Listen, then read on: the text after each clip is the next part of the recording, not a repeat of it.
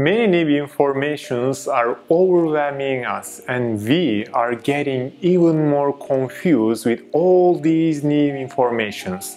One of the least beneficial heritage we will have after this pandemic will be our hardly damaged psychology, which obviously will take some time to recover. And honestly, I wasn't expecting this turnover, but lately, when I see the messages reaching to me on social media, I understood it is becoming, unfortunately, a serious problem of our mental health. These days, however, we are also trying to stop another habit of ours, touching our face. Do you know that on average, we are touching our face almost 23 times per hour? The average person touches their face 2,000 or 3,000 times a day. I'm sure now you are having the same thoughts as me the first time when I found it. 2,000 or 3,000 times a day.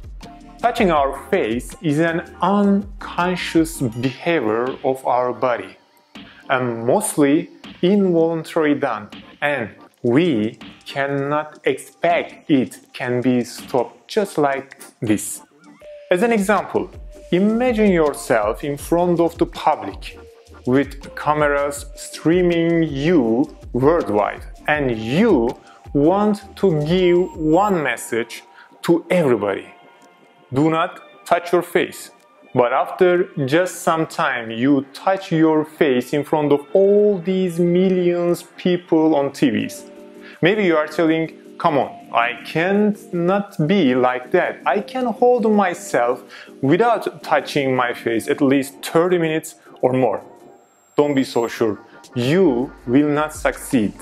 Moreover, if you do not have experience of talking to a public, it will basically take just a few seconds to touch your face.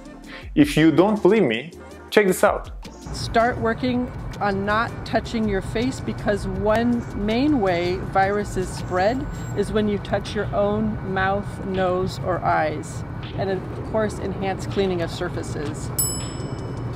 Well, we're always saying the common sense of washing your hands, not touching your face. We're looking at every way individuals come into the country, not just through the...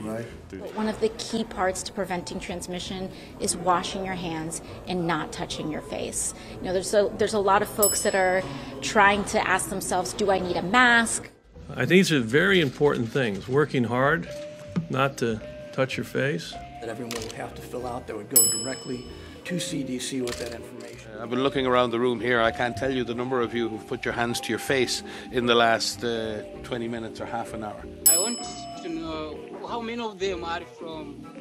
Hear some of the things about washing your hands and not touching your mouth and your nose and your eyes. Can you tell me why it took 5 days to test the patient in Madison County? The value of hand washing and using sanitizing gels to, if you get the virus on your hands, eliminate it before it finds a way.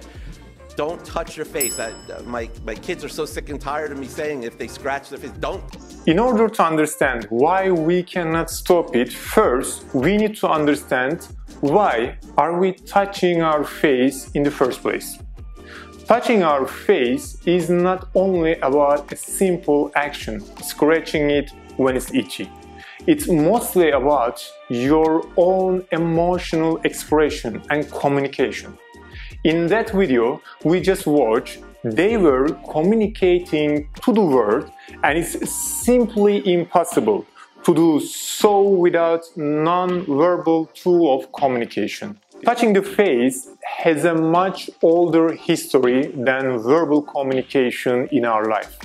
This starts when we are fetus in uterus and continues in the infancy time. When we are infants, our most important sense is touching more than seeing in order to communicate. In time, this communication skills improves in its normal development path. Subliminally, we use this strategy in different contexts in order to express ourselves more professionally. While you are thinking about something and trying to reach a decision, You said something and you realize you shouldn't do so. Kids cover their eyes when they don't want to look at someone or something. As we are getting older, the reaction is not changing, but we are just getting skilled at it. When we don't want to face with someone or we try to escape a question, our appearance turns just like this. Let me make you more curious. A study made by researchers in Chicago shows that after lying on a certain part of the face, blood circulation increases and makes us feel itching sensations. Following that, we touch our face to scratch it. That means not all the itches are so innocent. They are an expression of our emotions too. Don't worry, if you are touching yourself too much these days, and moreover, don't feel guilty about it. We will either way touch our face when we are shocked, when we are surprised, or when we are upset. Since we used to do this exact same thing for many years now. Telling people to do something that happens unconsciously will never solve the problem. It's much easier to have people washing their hands more often than to expect them to manage in touching their face less. We are less likely to achieve great results if we just say do not do an unconscious thing to ourselves. So don't be stressed and don't blame yourself too much. Try to be healthy physically, but also please protect your psychology these days.